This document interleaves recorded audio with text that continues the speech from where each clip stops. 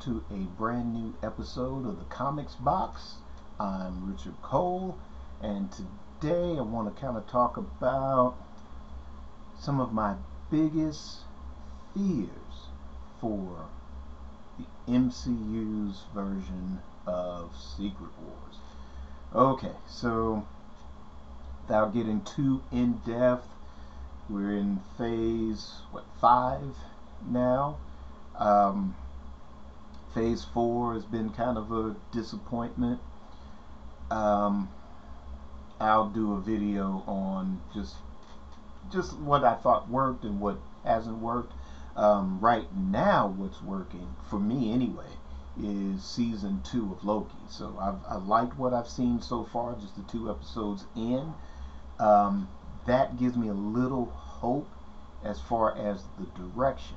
But to do something as big as Secret Wars, the expectations, you've had the classic 80s run of Secret Wars, as well as, Jonathan Hickman's 2015 classic, which I think the MCU is kind of adapting from that. I know I've heard some things saying that they're adapting from both. But if you had told me just like immediately after Endgame that the multiverse saga is where they were going and that it was going to culminate in Secret Wars, I would have been very excited about that. But like I said, as we've gone through phase 4, I know me personally, I don't feel the connection between the films and the series. The way that, even with some of the films within the first 3 phases, something like Ant-Man 1 and 2, let's say maybe not just to throw a dark word, but yeah, like Ant-Man 1 and 2, Captain America Winter Soldier, where those obviously didn't have direct connections to Infinity War and Endgame. They definitely advanced the characters. So they were vehicles to advance the character to where when you get to an Infinity War, when you get to an Endgame, then those characters are well developed to where, okay, now you're invested, so giving the high stakes of Infinity War and Endgame, you're invested in the characters because you've been given a reason to care.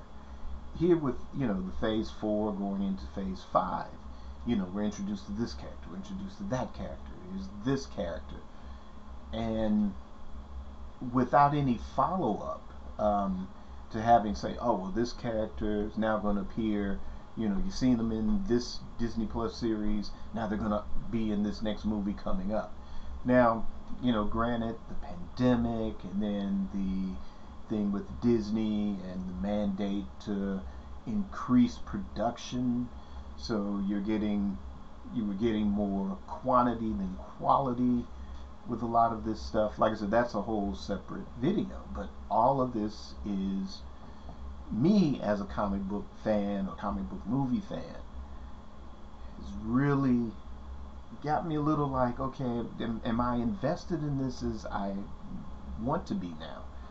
So when it comes to Secret Wars, I used to have the run from the 80s, and that was it was cool, it was enjoyable. This was back when you did have like the big crossover events and the big event comics, but they were a little bit fewer and far between in those days than now. It seems like every week there's an event and then they renumber the comics and start all over again and reboot here and renumber there, and I don't know, it gets a little bit much sometimes, but I read the 2015 Jonathan Hickman Secret Wars and actually rereading it again now, and I love that story, and I would love for Marvel to adapt certain elements of it, but again, there's a few things so far that are missing that could affect that.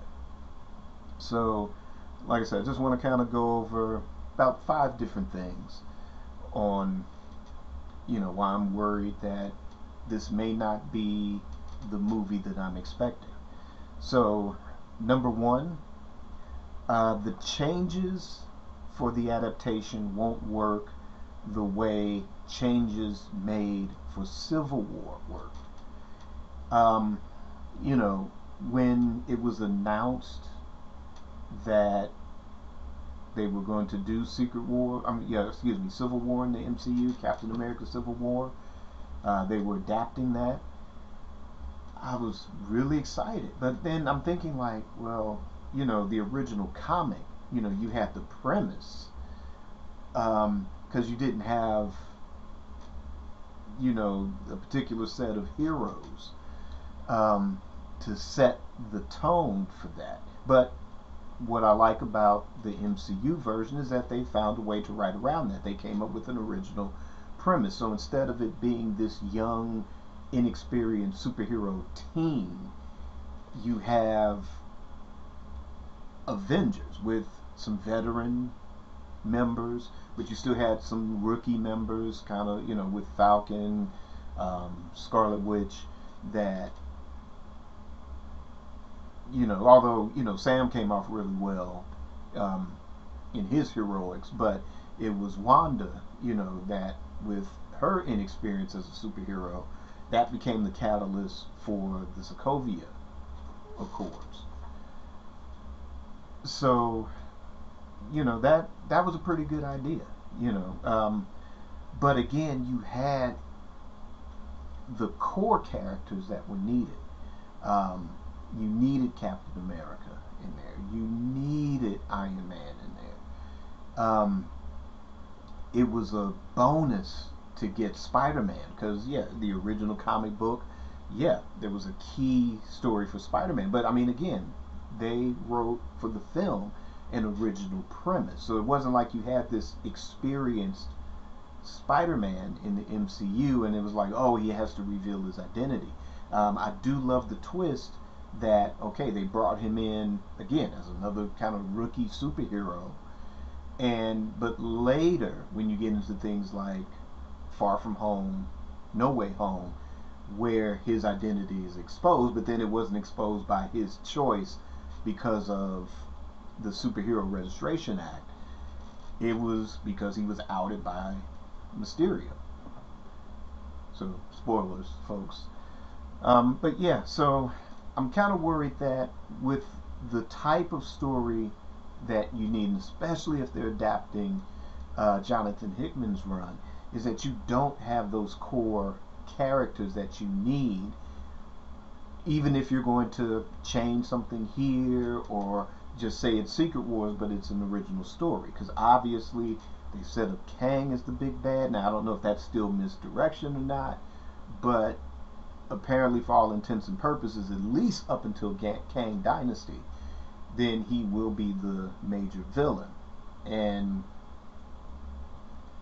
this is kind of going into my next point. Like I said, you don't have the core characters established within the MCU to sell this story.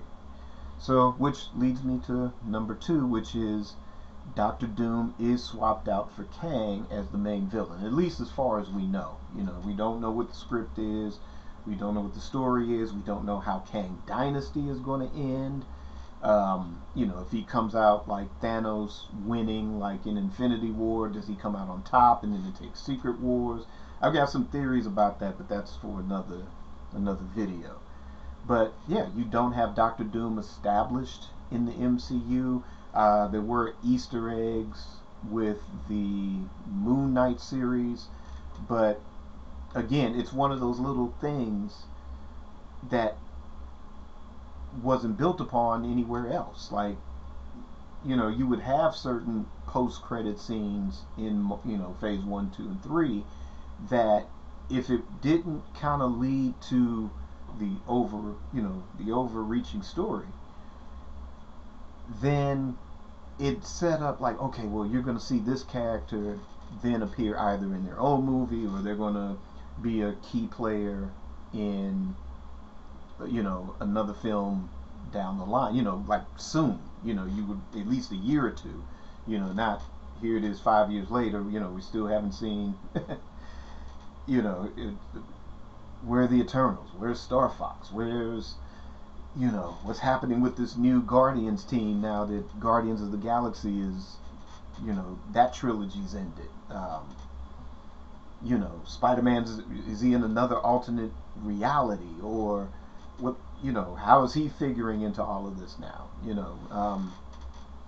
What's Namor doing? That's another key player. Like I said, we'll get into that a little later as well. But will they have time to establish Doom as a major player in the MCU? So when you do get to Secret Wars, now the beauty of it is they've pushed these things back even further. Number one, I think first and foremost is quality control. I think they kind of realize, okay, we've made some mistakes. Now we got to do some course correction. And two, we still have a writer's strike. I mean, excuse me, not a writer's strike. We still have the actor's strike that's going on. So the longer that goes, then the more things are going to get delayed as well. So, after significant delays caused by the writer's strike originally, or having both writers and actors on strike at the same time at one point. But I guess obviously once the actor strike is over, they can make Fantastic Four priority, but they haven't said that Doom was the villain in that story. I know it was rumored that he was going to either have a post-credit scene in Wakanda Forever, and that didn't pay off, or it's loosely understood that he was kind of like the big bad behind the scenes with the trying to find the vibranium. Again, who knows? So yeah, so it'd be interesting to see what they do if they're going to swap out Doom for Kang, which I enjoy so far Jonathan Majors' portrayal of Kang thus far. First is He Who Remains. Despite what I feel about Quantumania, he was one of the highlights. He was a strong villain in that. So I don't know. We'll see. So number 3, trying to fit too many characters or actors from previous franchises for fan service instead of story. Okay, so I enjoyed to a point Doctor Strange and Multiverse of Madness. I didn't think it was a bad film, but again, like I said, that might be a topic for another video. But I am looking forward to Deadpool 3 and what they're setting up for that. They brought back Hugh Jackman. There's rumors that it's Deadpool murders the Fox MCU. So that would be very interesting. We've already had No Way Home, which I enjoyed that film a lot. I thought it was a pretty good, despite with the implications of the multiverse, or that this might be one of the cracks or one of the branches in the fractured timeline. I enjoyed it. I thought it was a pretty good Spider-Man story, self-contained, in doing that.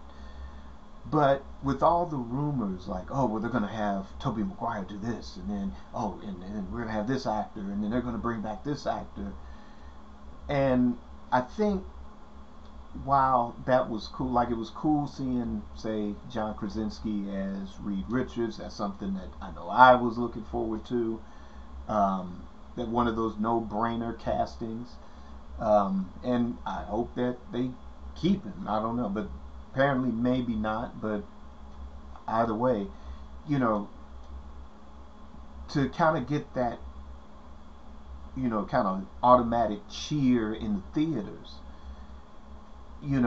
is it going to be this cameo, that cameo, and not much of a story like, okay, well, you've seen this cameo, well, here's this person, they come in and they get taken out, or it's going to be a big cameo fest, running up against Kang. Um, Again, I mean, if they do it right, if it's the right characters, um, and you're utilizing the actors so they can, do justice to those characters for the story, then cool. But like I said, if it's just going to be a cameo fest, and like I said, there's no story, then there could be some problems. So number 4 is that there are key characters in the actual comic book that won't translate over to the film. There'll be key characters that won't be in it.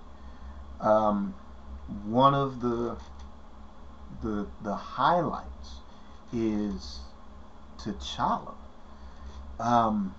Working closely with Reed Richards, even the backstory, which I'm hoping that's what Kang Dynasty sets up, or maybe the Fantastic Four going into Kang Dynasty, whatever. I hope those 2 films set it up. Maybe that might be one way they can bring T'Challa back. I know you saw the last video about recasting. I'll go more in depth on that with another video, but I think this is one of the ways, whether you do it as a kind of if it's part of the Fantastic Four, then it might be too much at that point, but maybe like introduce them in a post-credit scene, establish this is an alternate reality or another branch in the multiverse, a branch timeline, and then, like I said, really introduce him into Kang Dynasty the way he was introduced in Civil War. Introduce him that way, where you get who he is as a character, what his motivations are, what his backstory, or plan enough of his backstory to where, no, you don't need a trilogy of films, or you don't have to just rush into a Black Panther 3 to set it up, because Civil War did that brilliantly, where it's like, okay, this is T'Challa, this is why he's here, this is why he is now Black Panther, this is why he is doing what he's doing, and you really got to sympathize and really get into his character. And he had a little arc right there, which then carried over into the Black Panther film. And had Chadwick Boseman, had he lived, I think that he was going to be a key player in this multiverse saga. And if you read the Jonathan Hickman Secret Wars, the 2015 Secret Wars, then you see why. And 2, if just read a lot of previous, except for the John Ridley one, just read a lot of previous Black Panther arcs, like Reggie Hudlin or Christopher Priest, and really get an understanding of just who this character is and why he would be important.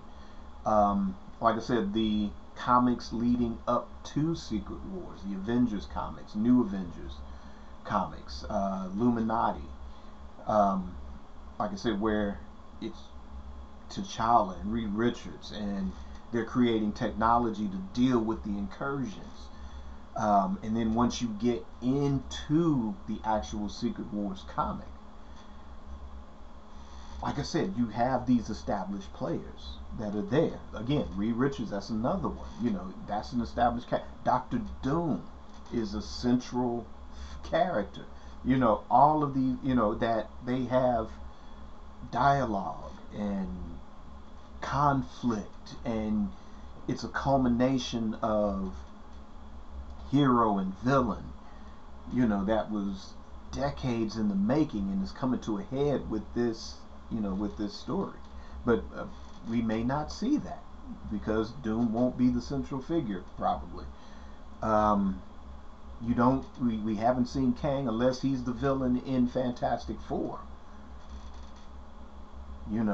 Then we won't get to see that conflict, and we won't get to see it resolved there. Like I said, T'Challa's role, once they're in Battle World, what his role is.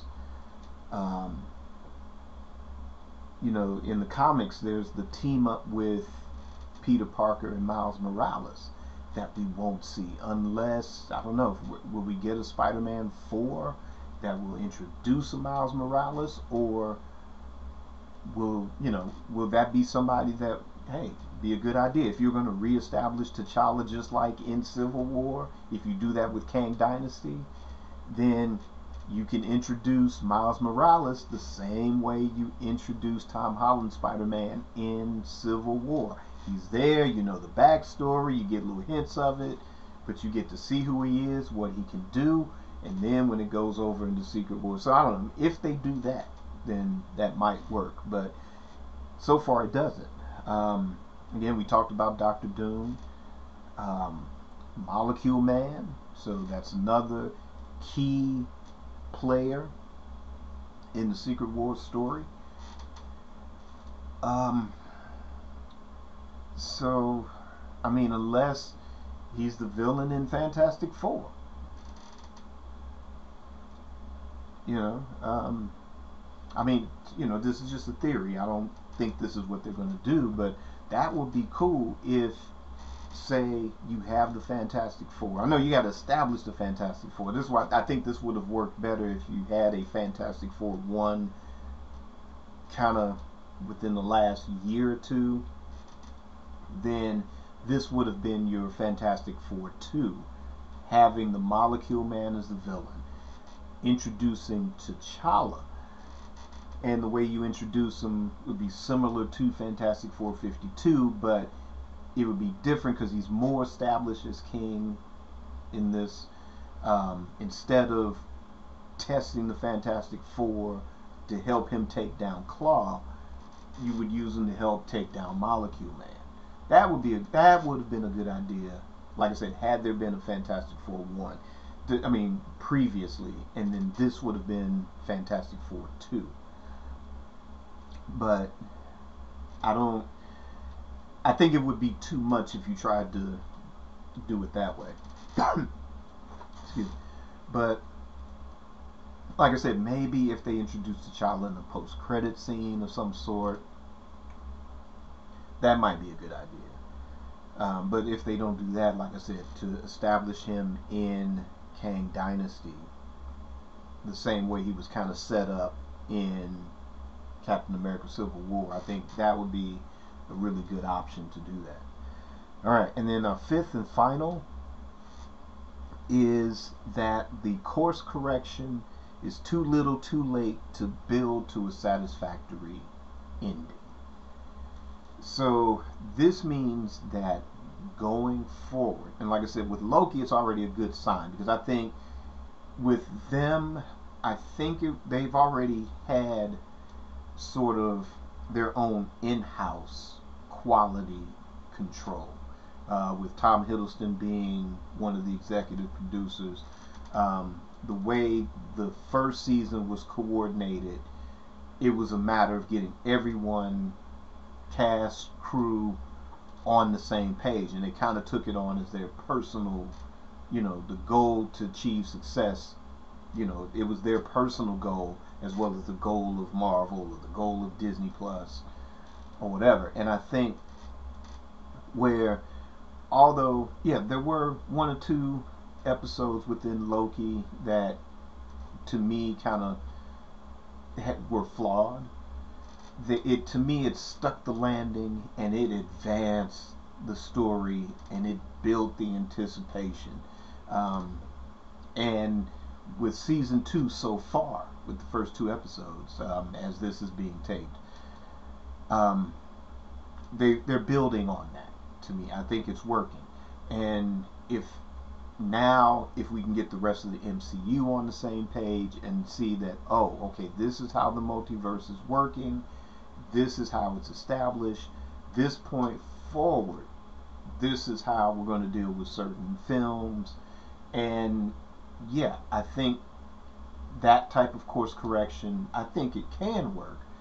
But at the same time, we've had so much disappointment that even if they did course correct, it could be too little too late. But like I said, the advantage now is that with things being delayed, with them looking more at the quality of the product now, that I do believe they are on the right track, and I do believe they can pull off some wins with this. But now, it's just like, I think with, here we have Loki season 2 that's so far successful.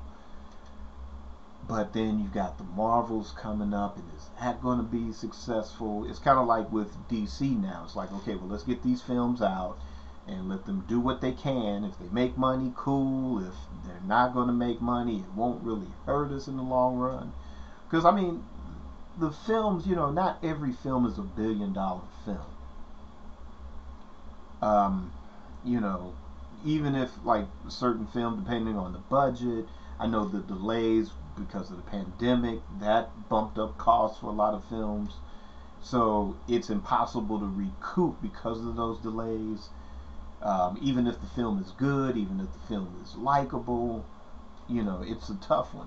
But I think, again, going forward, they're looking at the quality, and they'll probably bring some of these budgets down to say, well, okay, now you're really forced to tell a story. You're really forced to sell this character. You still have the CGI, you still have the special effects to deal with, but I think it'll be less of a strain on those aspects of filmmaking if your writing is solid and your characters are solid and the story is solid. So that's it. So in a nutshell, changes for the adaptation may not work the way the changes made for something like Civil War, adapting Civil War, or adapting Infinity War, which is radically different from the comic book versions, but they were able to tell an original, satisfying, entertaining story. Doctor Doom being swapped out for Kang as the main villain. They've swapped characters for certain things before, for the sake of the story, for the sake of whatever the supporting characters or the main character, and it's worked well. Trying to fit too many characters or / actors for fan service, that's the one I'm really worried about, because like I said, I enjoyed No Way Home and enjoyed things like Multiverse of Madness. Those were cool cameos, or it was cool seeing certain people back in the roles that made them famous, or roles that they made the characters more famous because they did their job. But I don't want to see it as a cameo fest. Like I said, I want a good story, and I want to really be invested with these characters. And then key characters not being in it are T'Challa's, where we probably won't see Peter Parker and Miles Morales teamed up. May not see Doctor Doom, may not see Molecule Man. Will we see Iron Man? Or if we do, who's going to play Iron Man? See, there's a lot of good questions in there. Course correction, too little, too late.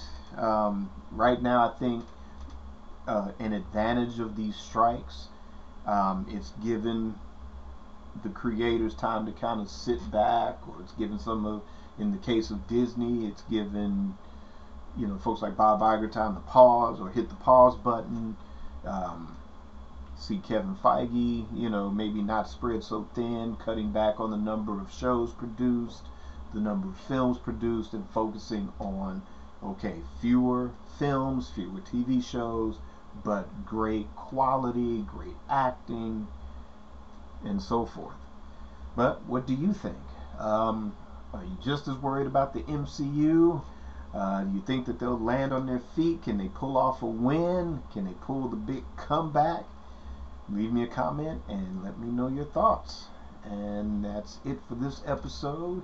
And again, tune in, hit like, subscribe, hit the notification bell, become a Patreon supporter. I'm going to have some interesting merchandise available by the next episode, so definitely tune in. And until then, create your day, create your life. Peace.